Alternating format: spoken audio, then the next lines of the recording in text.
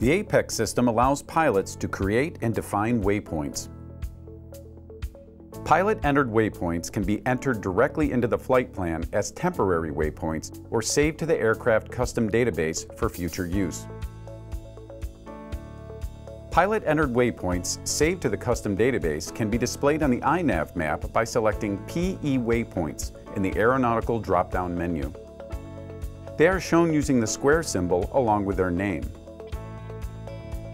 Temporary waypoints are entered directly into the flight plan and exist only in the active flight plan. The ability to create pilot-entered waypoints can be useful in a number of situations. A pilot-entered waypoint can be defined using various methods. The method you use will depend on the situation. In the following example, ATC has instructed us to proceed outbound on the Gallup 330 radial until we intercept the Cortez 200 radial inbound. This can be done easily by creating a waypoint defined by the intersection of the two radials. Click on the Gallup VOR in the waypoint list and select Amend Route. In the after box, enter the waypoint in the following format: place bearing, or PB. The place is the reference fix, and the bearing is the bearing from that fix. The values are separated by slashes. In this example, we'll enter GUP 330 followed by CEZ 200. A waypoint will be created where these two radials intersect. The APEC system will assign a name for the temporary waypoint.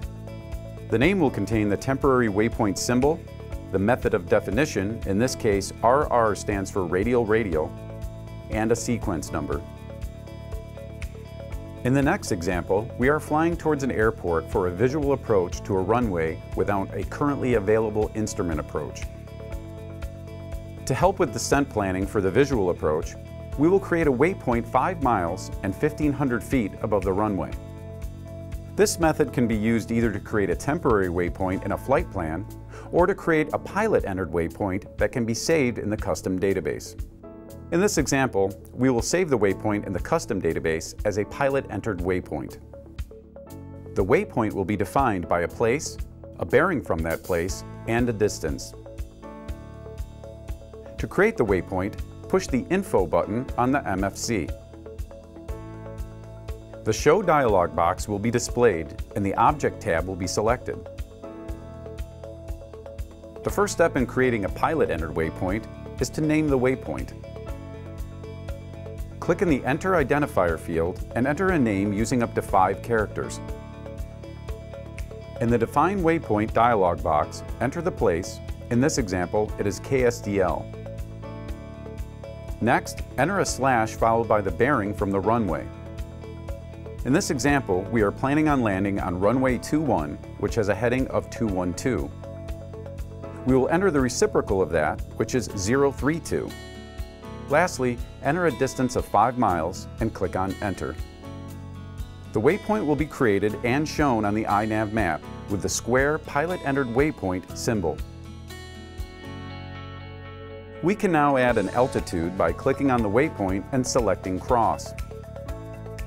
Select Altitude and enter an altitude 1,500 feet above the runway elevation and click on Apply.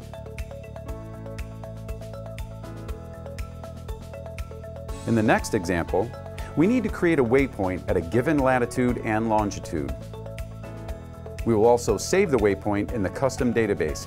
However, it can also be created as a temporary waypoint if desired.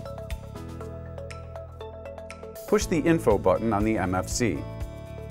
In the Enter Identifier field, enter the name of the waypoint. In the Define Waypoint dialog box, enter the latitude and longitude without any leading zeros or spaces. For more information on the lat-long entry format, refer to the Honeywell Pilot's Guide.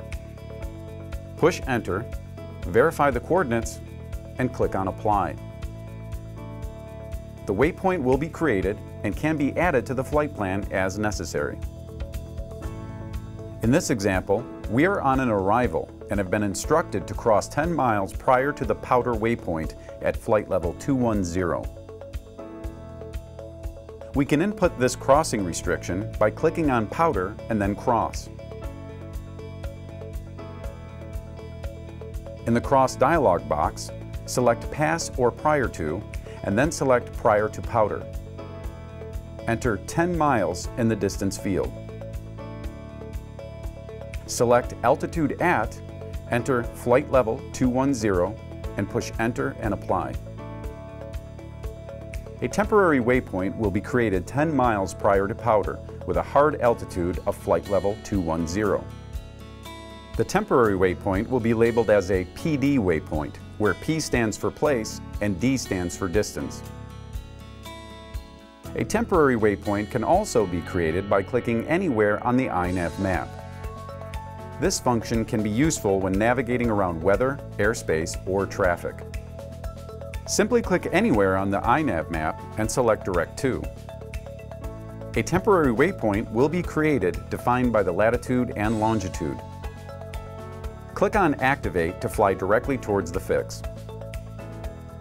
Temporary waypoints will be deleted once the active flight plan is deleted. Pilot-entered waypoints saved to the custom database can be deleted by accessing the avionics window in the Systems MFD and selecting the Custom Database tab. Pilot-entered waypoints saved to the custom database will be shown in the Pilot Waypoints field. To delete a waypoint from the custom database, click on the waypoint and push the Delete button on the MFC. To delete all the waypoints in the custom database, click on Delete All Pilot Waypoints.